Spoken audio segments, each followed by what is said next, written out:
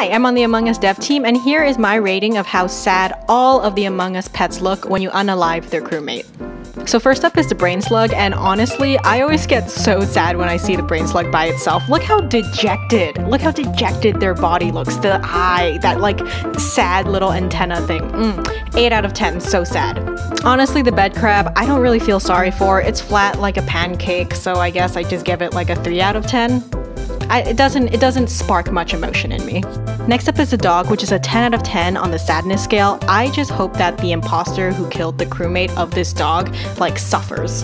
Like, they accidentally leave their keys in the house and now they're locked out for a couple of hours.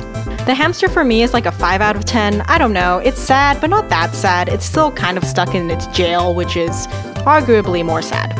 And finally, we have the mini crewmate, which is just horrifyingly sad. I've seen your comics, I've seen your drawings, 1,000 out of 10, abandoned, orphaned.